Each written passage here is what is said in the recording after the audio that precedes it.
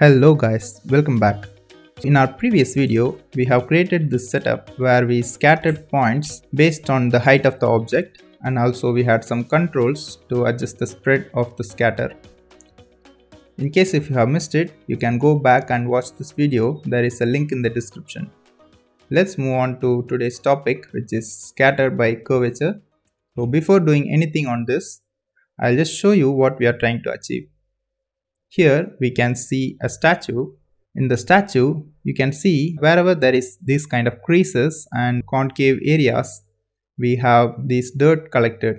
So we are going to scatter some points only on these concave areas like this to create this kind of dust or dirt effect. So let's get started. We have this squab here. Let's subdivide it to have more divisions like this. Okay, I think that's enough. To do this, we need to have labs tools installed. The sidefx labs tools having a lot of useful tool set. I highly recommend to install this. If you don't know how to install this, there is a link in the description. You can follow that and install it in easy way. Let's drop a labs measure curvature. So this is what we exactly need. Connect this.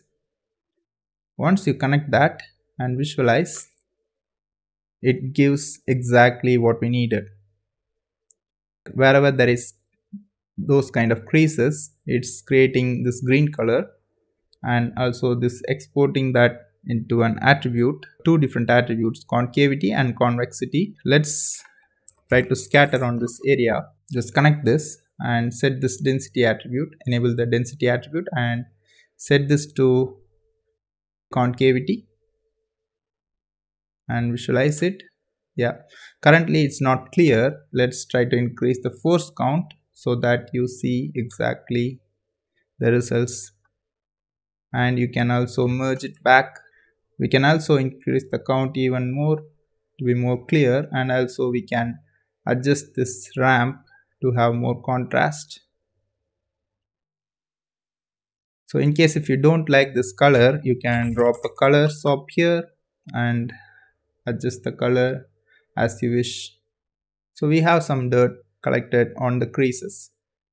So there is another attribute which is export, which is convexity. We can also use the same here to achieve slightly different variation of that, and we can also increase the contrast of the ramp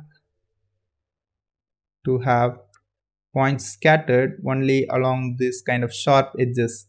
So that will be useful in some cases where you want to create some magical effects or something. So that's it for this video. Learning little tricks every day like this is one of the easiest way to learn Houdini. If you wish to learn more in easy way, hit that subscribe button so that you receive my videos as soon as I publish. Hope you find this useful. If you want in-depth tutorial of any of these topics, you can always let me know in the comment section.